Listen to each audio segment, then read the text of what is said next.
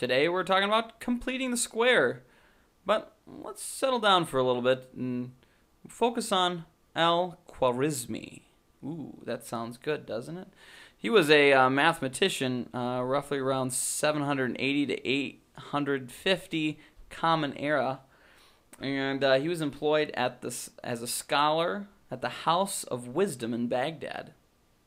Pretty tough stuff. Anyways, Al-Khwārizmī, he wrote a famous book, you might have heard of it, called Al-Jabr. And Al-Jabr, we actually kind of changed over to Algebra. And another cool thing was Al-Khwārizmī was also kind of known as algorithm. And so that's where we get algorithm as well in math.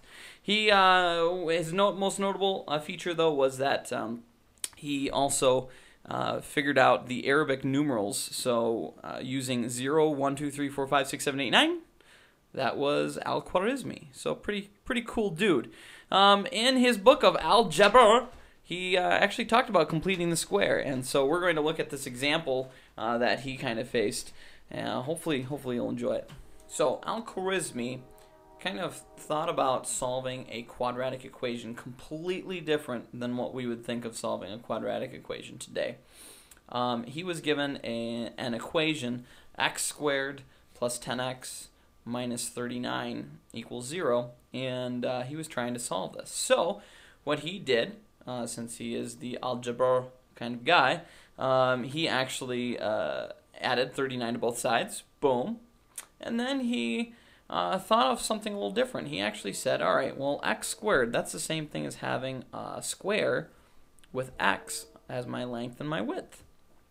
And then he went and he said, okay, well, I've got another square here that has a length of 10 and a width of x, because that would give me 10x. And so he was trying to figure out how these two boxes or these two squares could actually make another square. So what he did was he took the box that was 10x and he cut it in half. So now he's got two rectangles that are 5x each, and he placed these on the edges of the x squared box. Well, this left one tiny little square left.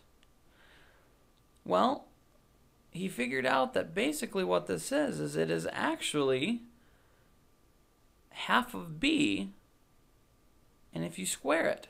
So we originally started off with 10, so we cut that in half, which gave us 5, and if you square it, that's that box.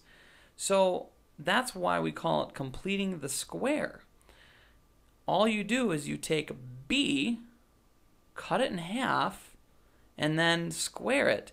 You add it to both sides so it stays equal, and then you got yourself a perfect square. Man, this guy's a genius. Al's a pretty good guy. Well, good luck with the other problems. We'll talk later.